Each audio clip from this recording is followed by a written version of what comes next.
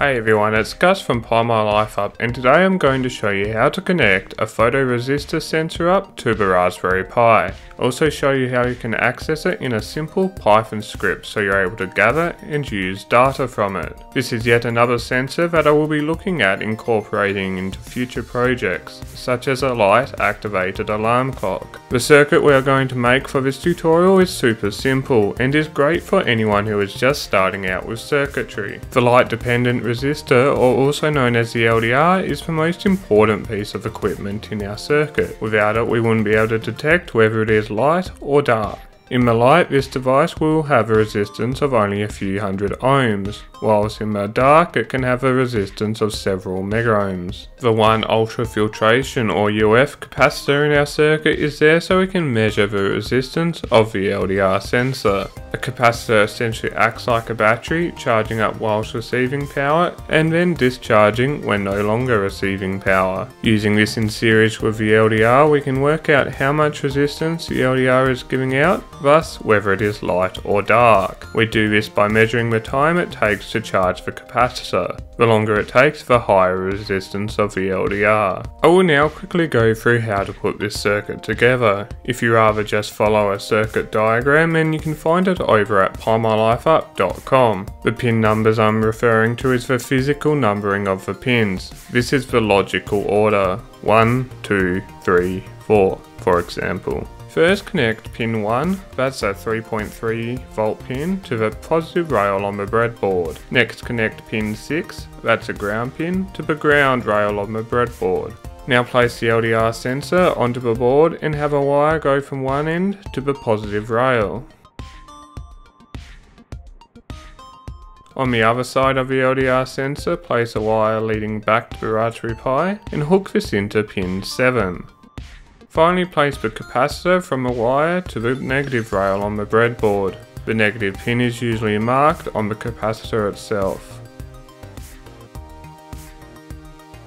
The code for this project is pretty simple and will tell us roughly whether it is light, shady or completely dark. The biggest problem we face with this circuit is the fact that the Pi doesn't have any analog pins.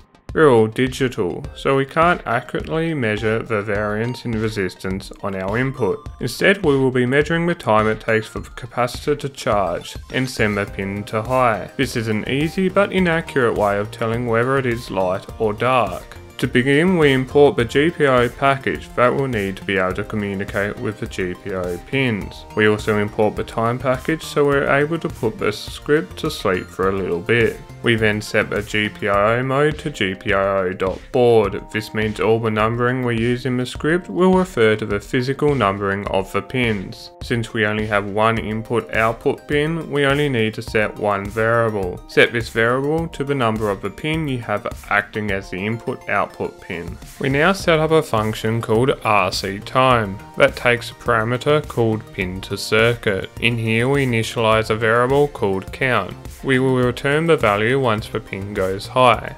We then set our pin to act as an output and then set it to low. After this we put the script to sleep for 10 milliseconds. We then set the pin to become an input and then we enter a while loop. We stay in this loop until the pin goes to high. This is when the capacitor charges to about 3/4. Once it goes high, we return the value to the main function, where you can use this value to turn on and off an LED or activate something else, or just log the data and keep statistics on any variance in light. Now let's get it working on the Pi. Whilst all the software package should be installed, in some cases it may not be. If you want to learn more about the GPIO and how to update and install the software, then be sure to check out my tutorial on setting up the GPIO pins on the Raspberry Pi. Now you can simply download the code by using wget. The following code will do exactly just that. Sudo wget, then the URL to the download. You can get this over at PiMyLifeUp.com. Alternatively, you can just copy and paste the code. Just make sure the file is a Python script. For example, sudo nano light underscore sensor.py. And then in here, just copy and paste the script. Finally, run the code by using the following command. Sudo python light_sensor.py. I hope you now have the script working and receiving the data that correctly reflects the changes in light on the sensor. As you can clearly see, mine is reacting correctly. When in the dark it is returning high numbers, whilst in the light it is returning low numbers. There are countless of uses for a light sensor in circuitry. I will just name a few that I thought of when I was doing this tutorial.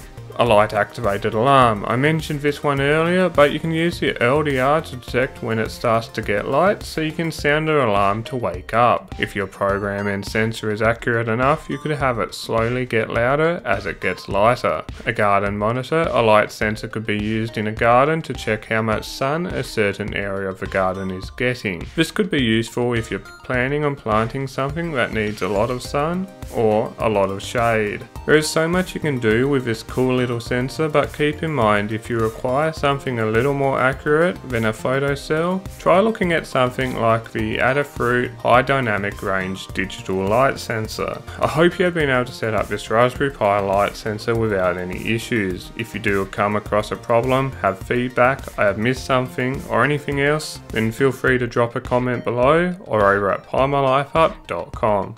Until next time, have a good one. Looking for more Pi projects to do? Check out these 21 awesome Pi projects that anyone can do. Don't forget to subscribe so you can stay up to date with the latest and greatest projects, guides and much more.